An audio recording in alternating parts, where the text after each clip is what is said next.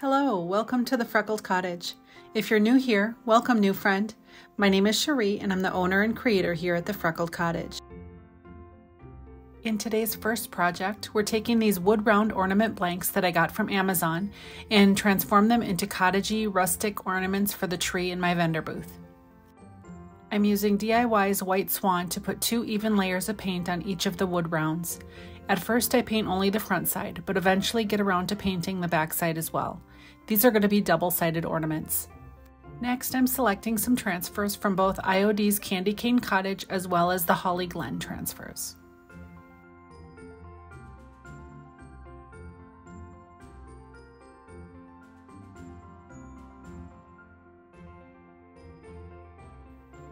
Once the paint is completely dry, I apply the transfers.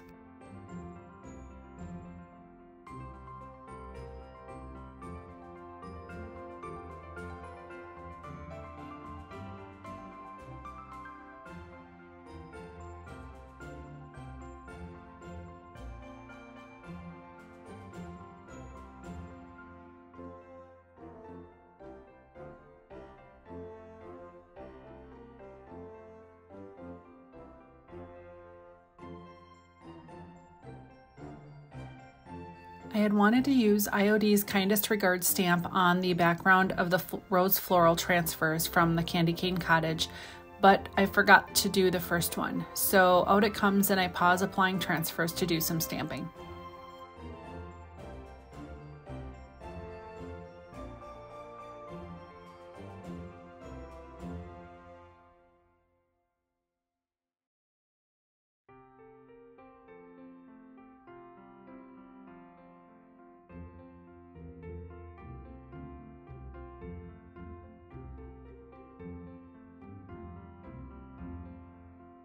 I also had some thin ornament circles from Dollar Tree that I wanted to use up, so I stamped those as well.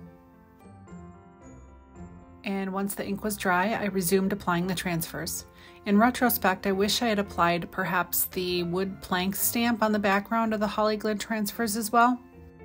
Oh well, there's always next time. Once the transfers were applied to the larger wood rounds, I used DIY's Big Top to seal them in.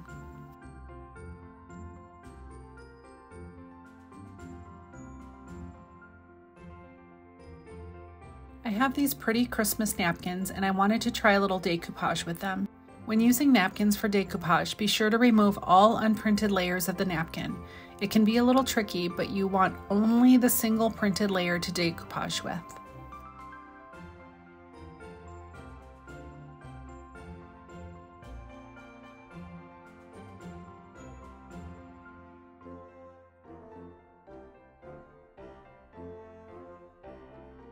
So I used DIY's Liquid Patina in clear to apply squares of the napkins to the Dollar Tree rounds directly over the stamped image.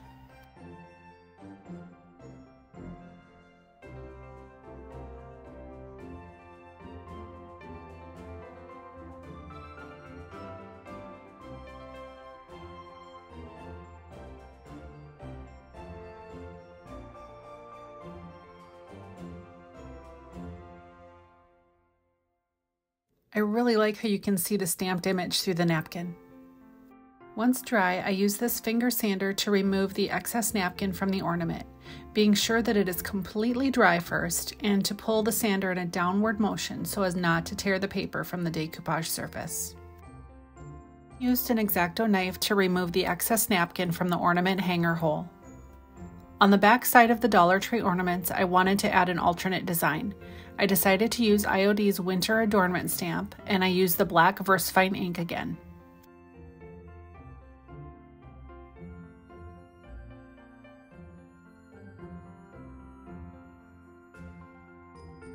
The edges were a little too clean looking, so I got out my Tim Holtz Distress ink pad in Vintage Photo and used an ink blender to apply it to the edges of the ornament all around.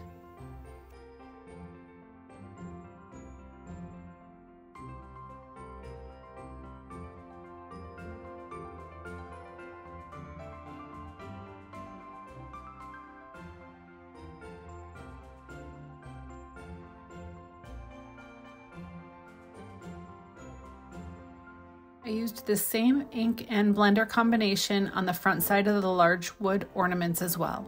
I loved how this gave the ornaments that grungy, vintagey look.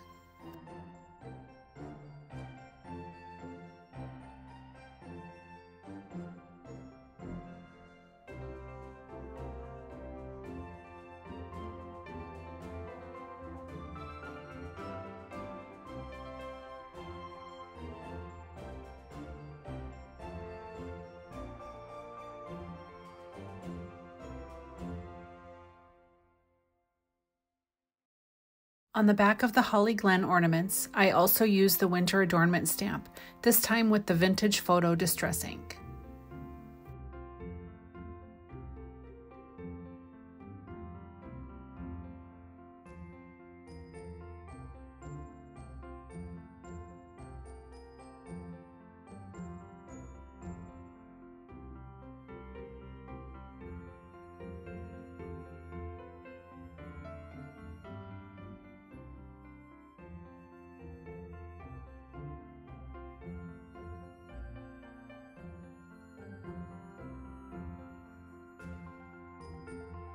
I experimented with using a brayer to get an even impression, but it didn't work so well, so I went back to the original press the stamp with your fingertips technique.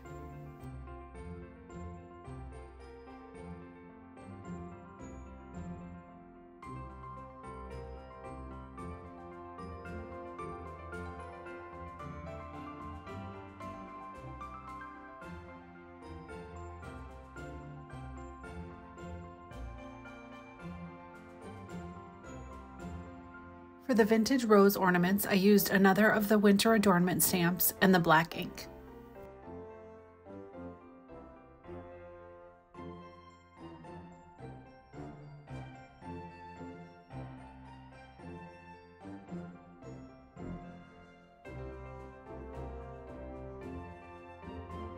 For project number 2, I have this old wooden box that I got at an estate sale last week. I thought it would make a perfect tree stand. I'm using DIY's White Swan to put an uneven and incomplete coat on the entire box, as I want the outcome of this piece to look very rustic and vintagey.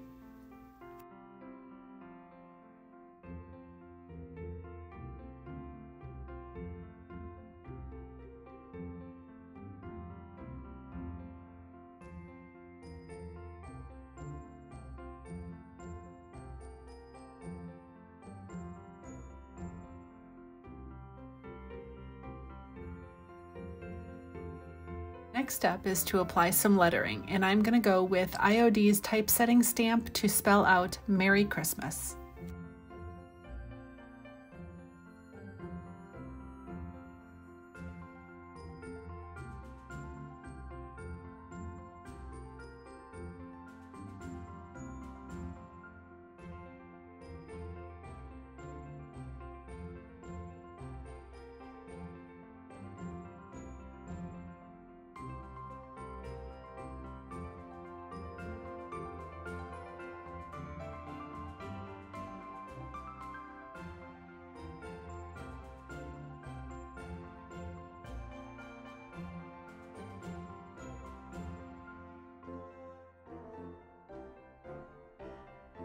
I'm using a thin mount, but it's not whole, so I have to do the word in sections, but also because I need to use the S twice.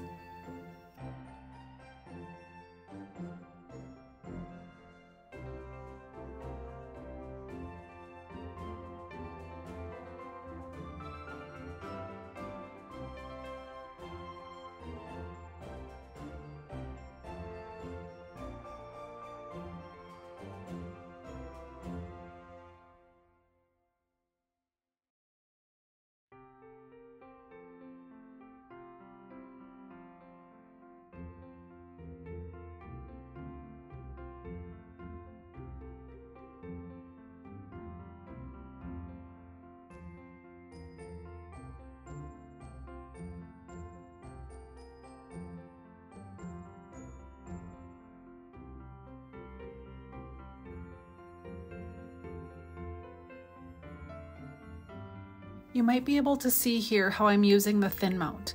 I'm lining up the corner of the thin mount with the corner of the box so that when I go to lay the ink down, I can just line up the corners again for perfect placement.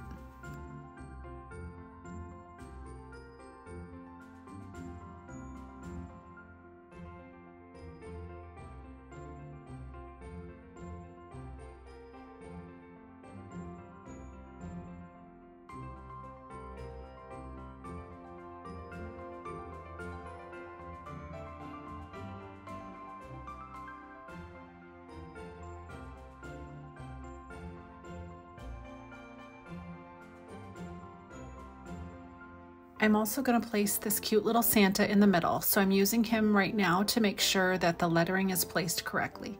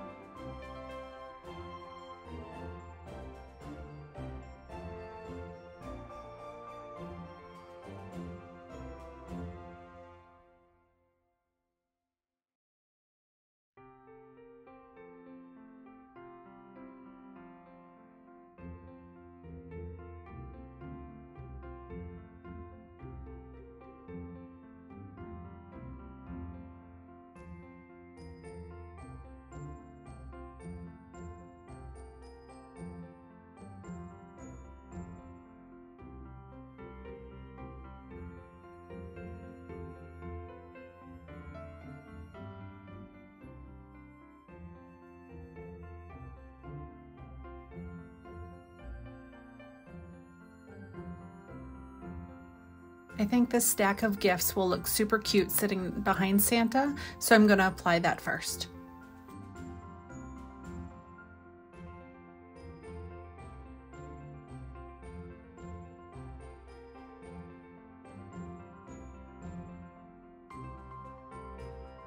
On the box, there's a pretty big gap in the planks, so I'm going to cut Santa's boots off and apply them separately.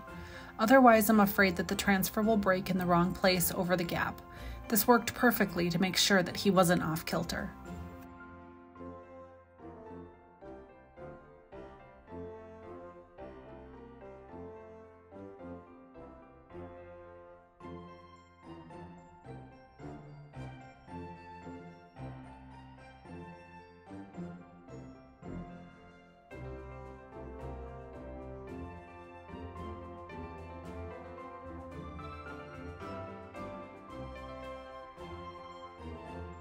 I then used a fine grit piece of sandpaper to give the entire front of the box a little bit of distressing. Finally, a coat of DIY's Big Top will ensure that the transfers and ink are all sealed in. I actually big topped the entire piece because the paint also needed to be sealed.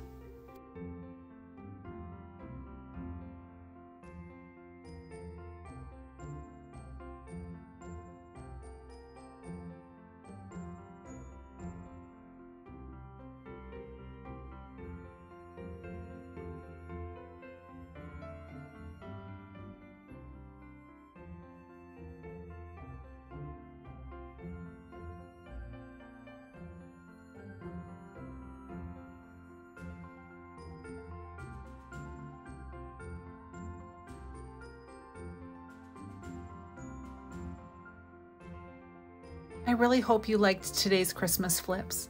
I really love how these ornaments and tree box turned out. Let me know in the comments which piece was your favorite. The ornaments were a labor of love, but my heart is on the tree box. Thank you so much for watching today. If you liked today's video, be sure to give it a big thumbs up. And if you have like-minded friends, be sure to share it out. Check out previous content and also subscribe and comment to support my new channel. Oh, and turn notifications on to ensure you're notified every time a new video is uploaded. Find time to create, and Merry Christmas!